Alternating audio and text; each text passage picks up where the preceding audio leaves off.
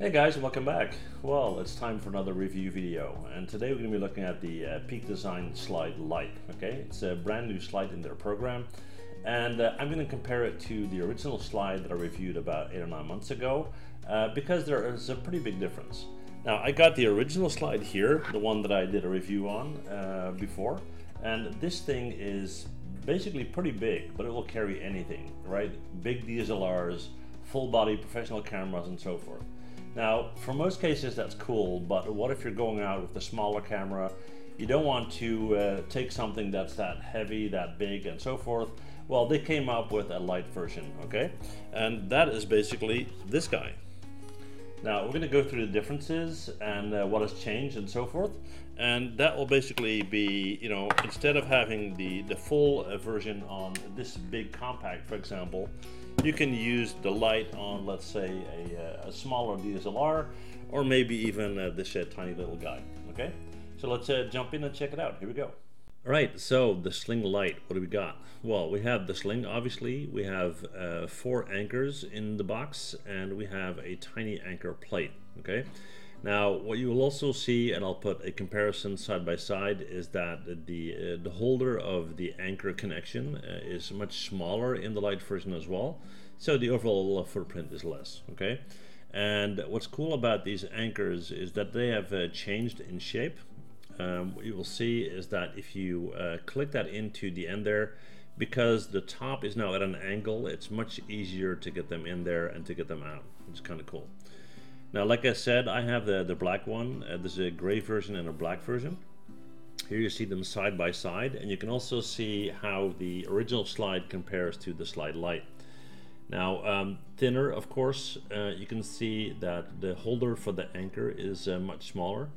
But don't be fooled here. The Slide Lite can still carry something like 200 pounds or 90 kilograms. So although it maybe look better to have the Slide Lite on smaller cameras, it is still very well equipped to carry the heaviest camera, okay? So what else? Let's look at the detail of the design here. Now, you can clearly see that they used top materials here. That's one of the reasons why I got the original one in the first place. It just looks awesome. That's all I can say about it, okay? Now, I got the black version, like I said, which is this guy right here, because the other one I have is black as well. And what I like about the strap itself, or the sling, or whatever you want to call it, is that it doesn't fold. I tend to put this stuff in a backpack and whatnot, and I hate it when these slides, they get folds in it and it's all messy and whatnot. So this always holds its shape, which is kind of awesome. Now, you can carry this as per the original one around your neck like this, and you see it's connected with 2 anchors, but you can also wear it over your shoulder and wear it like a sling, okay?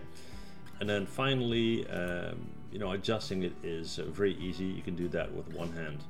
Now, what you see here in this image is that the sling is going to the bottom of the camera, connected to that anchor plate.